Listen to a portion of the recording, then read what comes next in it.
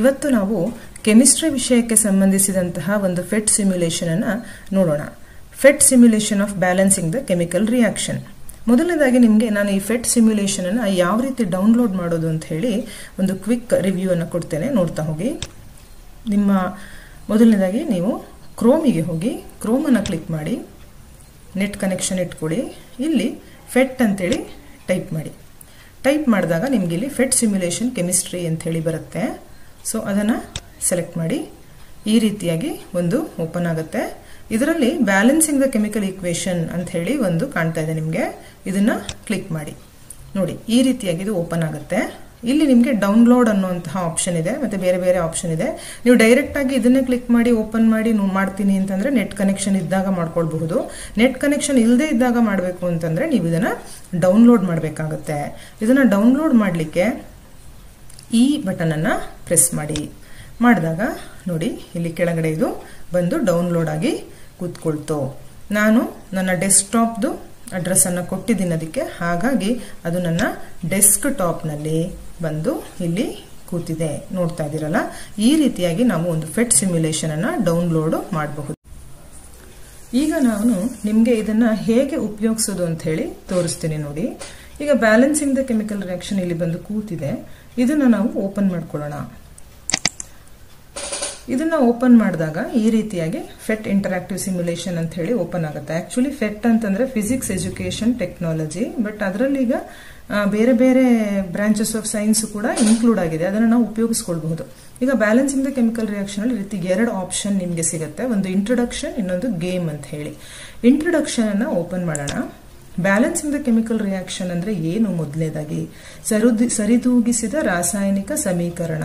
ಯಾಕೆ ಬ್ಯಾಲೆನ್ಸ್ ಮಾಡಬೇಕು? ನಮ್ಗೆಲ್ಲ ಗೊತ್ತಿರೋಂತೆ ರಾಶಿ ಸಂರಕ್ಷಣಾ ನಿಯಮದ ಪ್ರಕಾರ ಉತ್ಪನ್ನಗಳಲ್ಲಿ ಇರುವಂತಹ ಧಾತುಗಳ ಒಟ್ಟು ರಾಶಿಯು ಪ್ರತಿವರ್ತಕದಲ್ಲಿರುವ ಧಾತುಗಳ ಒಟ್ಟು ರಾಶಿಗೆ ಸಮನಾಗಿರಬೇಕು. ನಮ್ಗೆಲ್ಲರಿಗೂ ಗೊತ್ತು ಇದು, ಈ ರಾಶಿ ಸಂರಕ್ಷಣಾ ನಿಯಮ.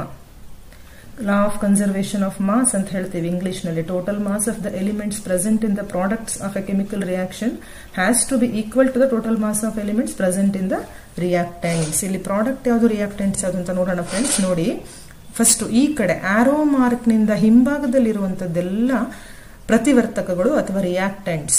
ಆರೋ ಮಾರ್ಕ್ ಆದ್ಮೇಲೆ ಇರುವಂತಹದ್ದು ಉತ್ಪನ್ನಗಳು ಅಥವಾ ಪ್ರಾಡಕ್ಟ್ಸ್.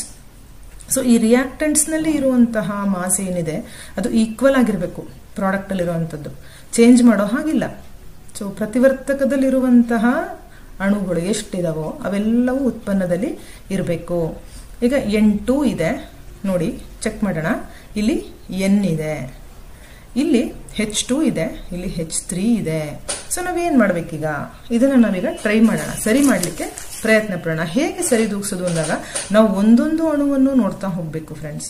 ಈಗ ಮೊದಲನೇದು ನೋಡಿ, N2, ಇಲ್ಲಿ ಒಂದೇ ಒಂದು N ಇದೆ. ಸೊ ನಾನು ಏನ್ ಮಾಡ್ತೀನಿ, ಇಲ್ಲಿ 2 ಮಾಡ್ತೀನಿ.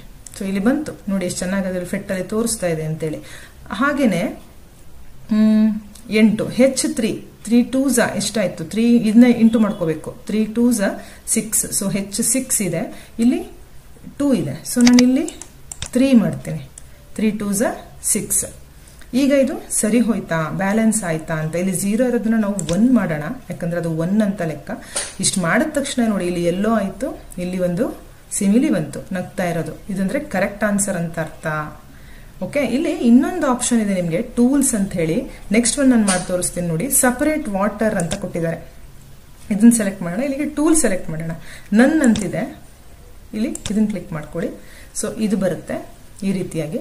ಈಗ ನಾನಿಲ್ಲಿ ಮಾಡ್ತಾ ಹೋಗ್ಬೇಕು. H2O, H2 ಬ್ಯಾಲೆನ್ಸ್ ಆಗಿದೆ.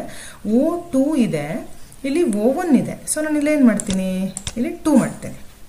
ಇಲ್ಲಿ 2 ಮಾಡಿದ ತಕ್ಷಣ ಇಲ್ಲೇನಾಯ್ತು, H2 ಇಲ್ಲಿ ಬರೀ 2 ಇದೆ, ಇಲ್ಲಿ 2 2s 4 ಆಯ್ತಲ್ವಾ. Hಗೆ 2 2s 4. ಸೊ ನಾನು ಇಲ್ಲೂ ಕೂಡ 2 ಮಾಡ್ತೀನಿ. ಸೊ H ಕರೆಕ್ಟ್ ಆಗೋಯ್ತು.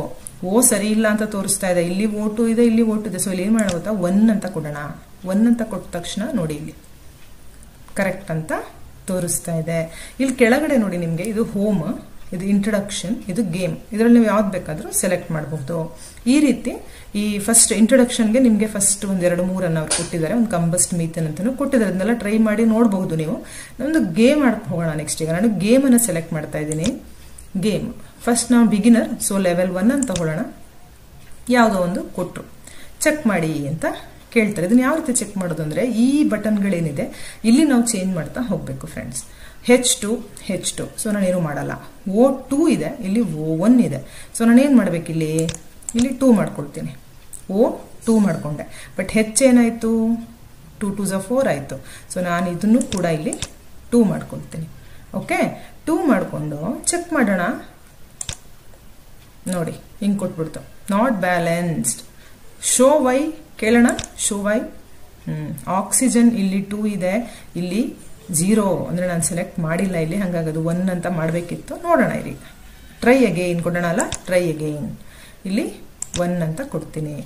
ಈಗ ಚೆಕ್ ಮಾಡಿ, ಎಸ್, ಸಿಮಿಲಿ ನಗ್ತಾ ಇದೆ, ಬ್ಯಾಲೆನ್ಸ್ಡ್, ಟಿಕ್ ಬಂತು. ಸೊ ಈ ಥರ ಮಾಡ್ತಾ ಹೋದಾಗ ಮಕ್ಕಳಿಗೂ ಕೂಡ ಇದು ಬಹಳ ಇಂಟ್ರೆಸ್ಟಿಂಗ್ ಆಗಿರುತ್ತೆ. ಒಂಥರ ಗೇಮ್ ಥರ ಆಡ್ತಾರೆ ಮತ್ತೆ ಕಲಿತಾ ಹೋಗ್ತಾರೆ. So balancing the chemical equation ಅನ್ನು ಬಹಳ ಸಿಂಪಲ್ ಆಗಿ ಈಸಿಯಾಗಿ ನಾವು ಇದರಲ್ಲಿ ಕಲಿಸ್ತಾ ಹೋಗ್ಬೋದು. ಇನ್ನೊಂದು ಚೆಕ್ ಮಾಡೋಣ. NH3, N2, H2, N2 ಇದೆ, ಇಲ್ಲಿ 1 ಇದೆ. ಸೊ ನಾನು ಇದನ್ನು 2 ಮಾಡ್ತೀನಿ. H 3 2s 6, ಇಲ್ಲಿ 2 ಇದೆ, ಇದನ್ನು 3 ಮಾಡೋಣ. ಓಕೆ, ಇದನ್ನು 1 ಮಾಡ್ತೀನಿ. ಇಲ್ಲಾಂದ್ರೆ ತಪ್ಪು ಅಂತ ಬೈಯುತ್ತೆ, ನೋಡಿದ್ರಲ್ಲ ನೀವಾಗ. ಚೆಕ್ ಕೊಡಿ. So tick, balanced. ನೀವು ಈ ಥರ ಇಲ್ಲಿ ಎಷ್ಟಿರುತ್ತೋ ಈಕ್ವಲ್ ಆಗಿ ಇಲ್ಲಿ ಬರಬೇಕು, ಆ ಥರ ಚೆಕ್ ಮಾಡ್ತಾ ಹೋಗಿ. ಸೊ ಈ ರೀತಿಯಾಗಿ ನಾವು ಈ ಫೆಟ್ ಸಿಮ್ಯುಲೇಷನ್ ಉಪಯೋಗಿಸ್ಕೊಂಡು ಬ್ಯಾಲೆನ್ಸ್ ದ ಕೆಮಿಕಲ್ ರಿಯಾಕ್ಷನ್ ಅನ್ನ, ಅಂದ್ರೆ ಬ್ಯಾಲೆನ್ಸಿಂಗ್ ದ ಕೆಮಿಕಲ್ ರಿಯಾಕ್ಷನ್ ಅನ್ನ ಮಕ್ಕಳಿಗೆ ಸುಲಭವಾಗಿ ಕಲಿಸಬಹುದು. ಜೊತೆಗೆ ವಿದ್ಯಾರ್ಥಿಗಳು ಕೂಡ ಇದನ್ನ ಡೌನ್ಲೋಡ್ ಮಾಡ್ಕೊಂಡ್ರೆ ಅವರು ಪ್ರಾಕ್ಟೀಸ್ ಮಾಡ್ತಾ ಮಾಡ್ತಾ ಇದನ್ನ ತುಂಬಾ ಚೆನ್ನಾಗಿ ಅರ್ಥ ಮಾಡ್ಕೊಳ್ತಾ ಹೋಗಬಹುದು.